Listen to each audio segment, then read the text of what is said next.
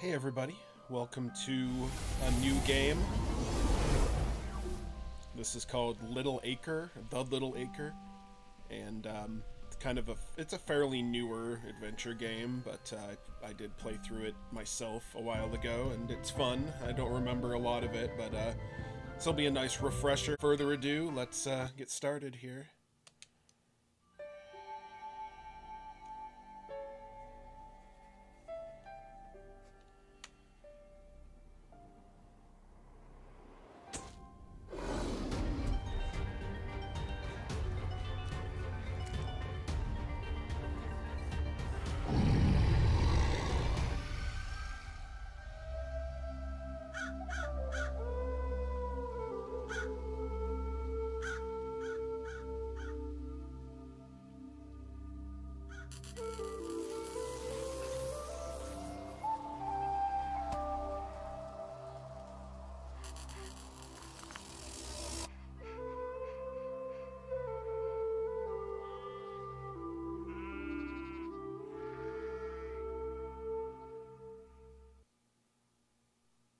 Okay. I awoke to the sounds of Lily's gentle snores as they drifted across the bedroom loft. She was still fast asleep, and I needed to keep it that way, or suffer the consequences. Creaky floorboards meant that the simple act of getting dressed will require a little ingenuity. Alright, so our first task is to get dressed without waking Morning, Dougal. Lily. Dougal's the dog. Whoops. Yoink. Okay, got the stick.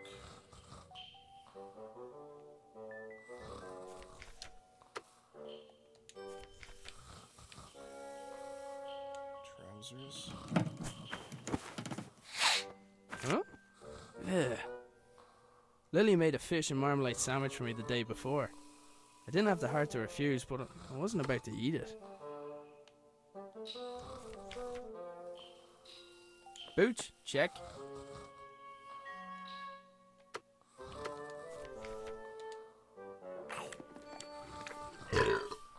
Oh, breath stinks.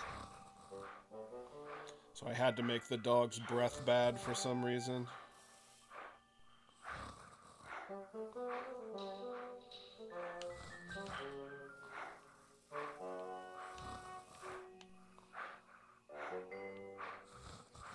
Oh, breath stinks.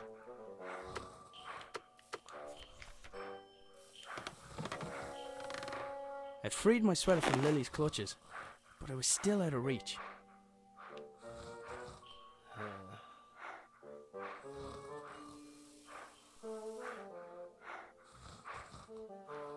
So how do I should be able to get the trajectory right. There we go.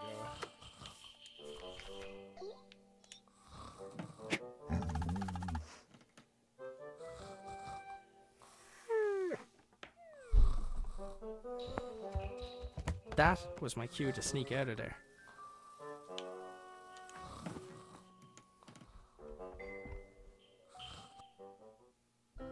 I decided I'd cycle to the nearby town. Maybe I'd find someone willing to hire me. Maybe I'd find someone who knew where my dad had gone. But first, I had a few things to take care of. Okay. I picked up the jug. I'd need water to make Lily's breakfast.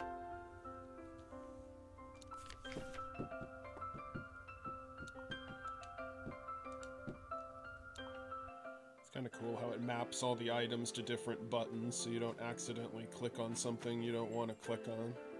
Taking into account Lily's willfulness, it was often easier to indulge her creativity than flat out ask her to do something.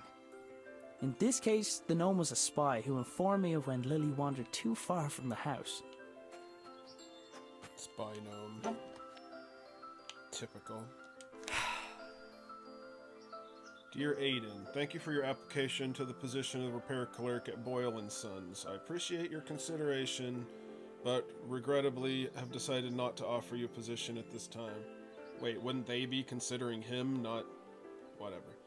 While I have no doubt that someone with your military engineering experience would be capable to throw the role, I don't think you would be well suited for a more demanding occupation. Perhaps at the new hydroelectric dam with your father.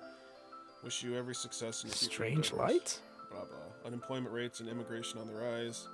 Rumors abound regarding strange lights in the countryside. Ah, it's a package from my father. Arthur, this is the last of the small crystals. I hope this was worth giving up your job for. I'm still finding the whole notion difficult to believe. I'm tempted to make a trip to your home to see it with my own eyes. But the fact that you keep the generator in your bedroom is quite unsettling, to say the least. If what you say about the lesser crystals is true, then I fear what may happen when this company begins experimenting on the large one. It's still safe for now, but I don't think it'll be possible to smuggle it out of here without anyone noticing. Given the apparent results of your own experiments, it's possible they'll listen to your warning. However, it's more likely they'll see nothing other than the potential for profit. For now, I'll do my best to impede their research. Stay safe, my friend. Nina. Okay. The strange crystal was obviously important to my father. I couldn't help but wonder if it had anything to do with him going missing. I decided to do a little snooping around. So the guy that was in the portal, she's probably Nina, and the guy with the mustache, is probably his father that didn't come back. So I'm guessing the crystals generate the portals. We'll find out. Dad's compactable footstool seemed like a great idea. I wasn't sure why it hadn't taken off. Alright.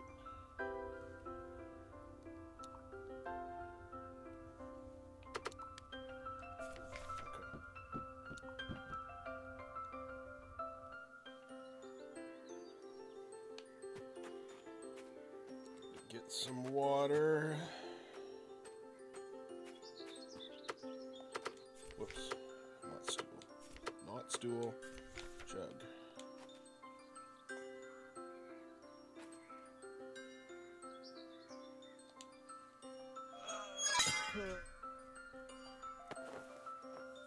The pump handle had snapped, leaving only a small section of it protruding from the pump. It was going to take something heavy to force it down.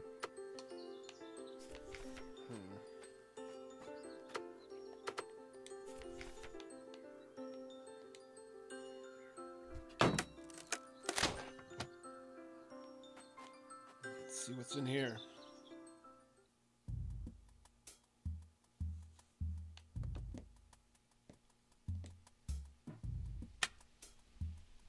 The lights in the shed only came on when Dad's generator was running. I hadn't figured out how it worked yet though. It wasn't your average generator. It looked like the pitchfork had fallen from its resting place. Alright, got a pitchfork.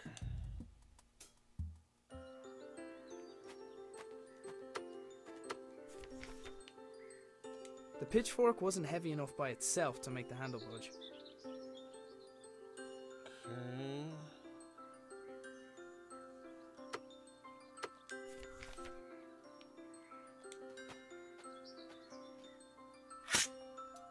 Yet another impressive feat of engineering.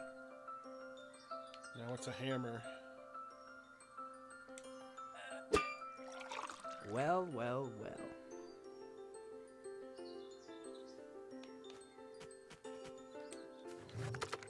Okay. That's taken care of.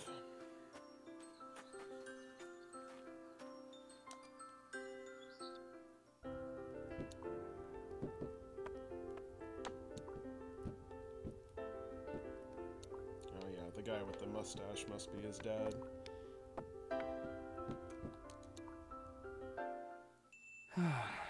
Dad, where are you?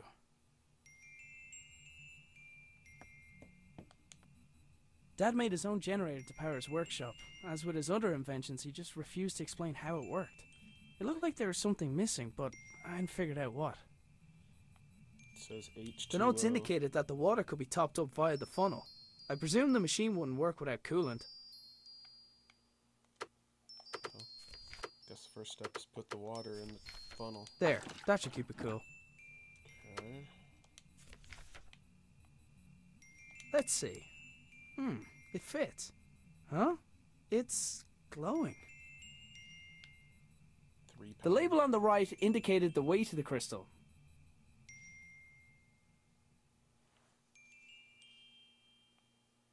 The label on the left indicated the electrical resistance of the crystal. It's set at 4. And the weight's set at 3.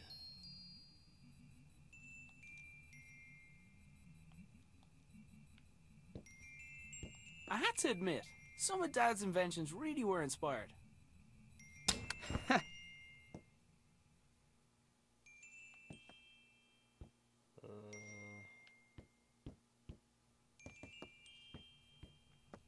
Dad left his jacket behind.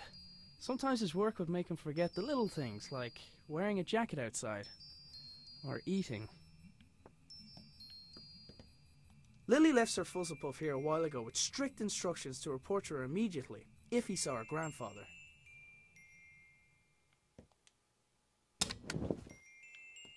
Didn't really stop to think where my dad got the mask or why he wanted it. I was pretty sure I could put it to good use though. Okay, got a mask. Seems like that should do something.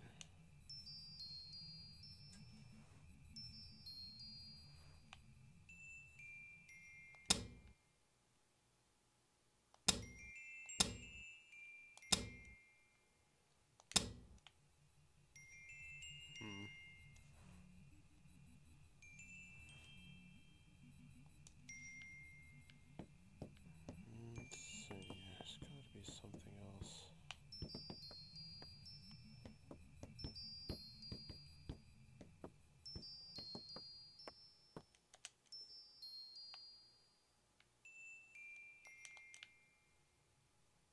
Oh, I see. I gotta match them. There we go. Now I can see what's on the wall. Dad had a habit of writing on whatever was nearest at the time. Apparently he found a way to make sure I didn't clean it. He must have wanted to remember that particular pattern, but what for? To use it. Alright, let's see.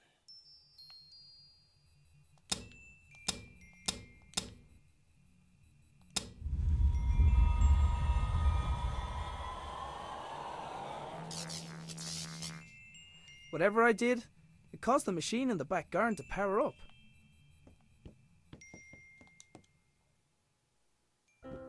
Let's go check it out. Guess I don't need the jug anymore.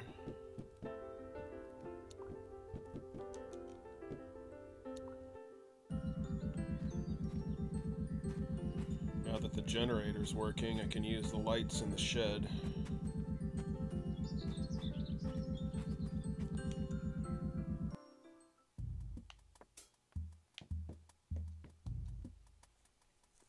Sure enough, the lights and whatever other equipment Dad constructed were receiving power. I wasn't sure if I was getting any closer to figuring out what happened to him, but it was the best lead I had. There was a hand-drawn map on the wall with 2 locations marked. Our house and the hydroelectric dam, where Dad used to work. There was a large machine in the middle of the shed, with what looked like sliding doors. Dad, you better not be stuck in there.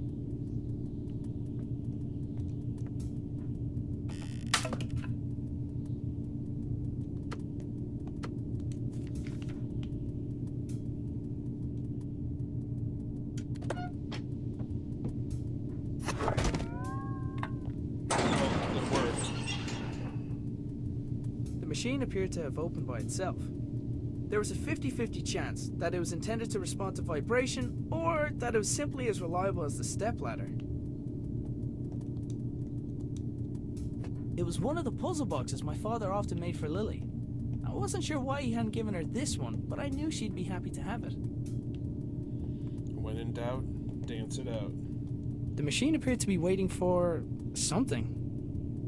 There was a small keyhole in the back, but like many of Dad's devices, its purpose was far from obvious.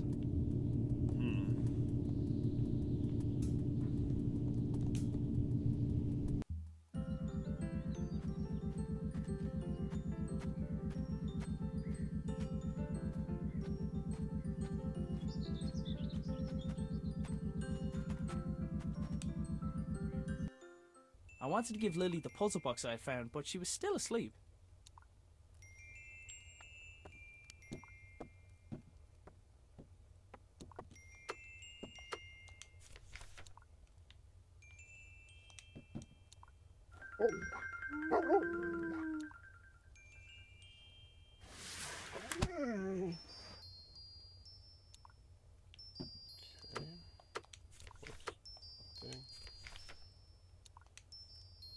Lily, does when in doubt, dance it out mean anything to you?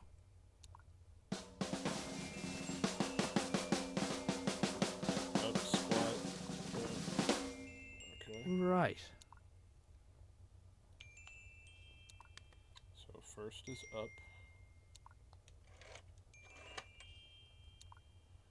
Then squat. Then point. Then handstand. The secret dance routine turned out to be the solution for the combination lock. Inside the box there was a small key where the tasty treat should have been. Okay.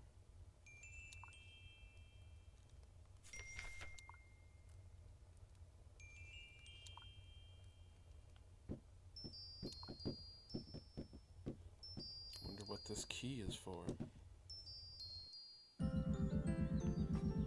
There said there was a keyhole in the back of the machine.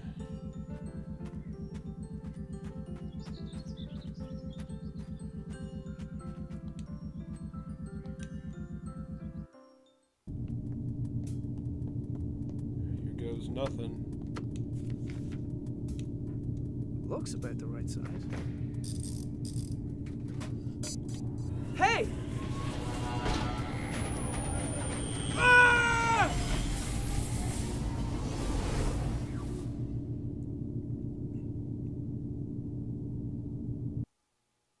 So hungry.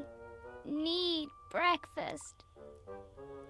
Alright, so now we're playing as Lily. Look, Dougal, everything's laid out already. I should just make it myself. It's porridge. What could go wrong? Big old bag of oats. Prepare to be eaten. Hey, wait a minute. It's empty!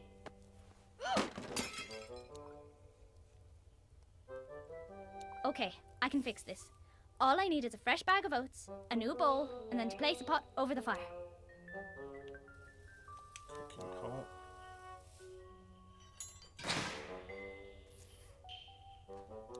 It's hard to do things when you're tiny. Uh-oh.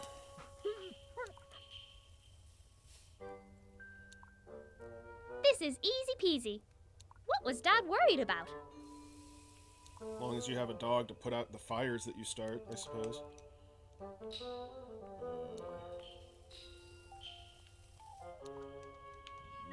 Use him with? I don't have anything to use him with. Dougal was pretty smart, but he didn't know how to put together a breakfast.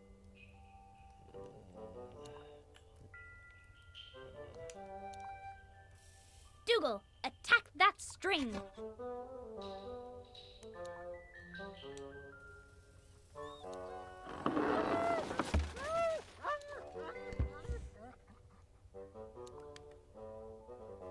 Okay, got the bowl.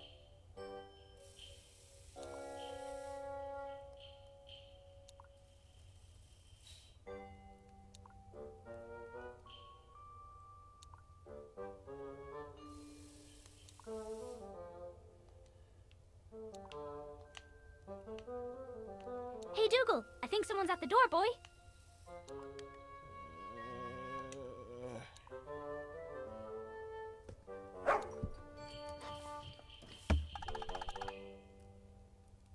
Must have done it. He didn't get me.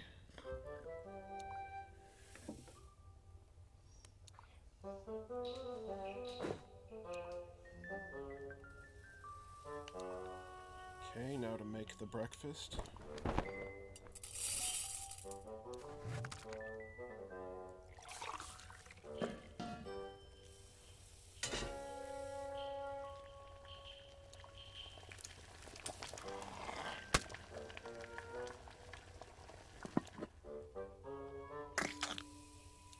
It's one way to do it. I'll get some that way. Wait till Dad hears I did this all by myself. Ooh. Hang on. Where is Dad?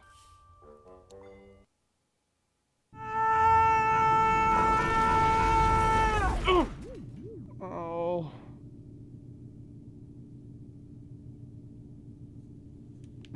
For a moment, I wondered where I was. Then I noticed everything was different.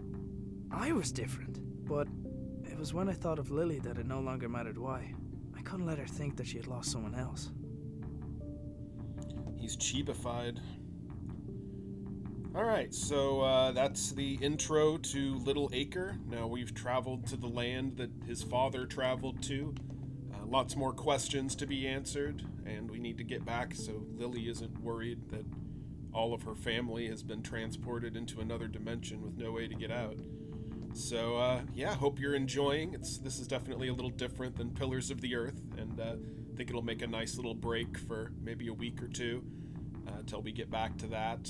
And, yeah, I think it'll be good. And tomorrow we'll be doing a little bit more Sea of Stars, and then more of this on Monday.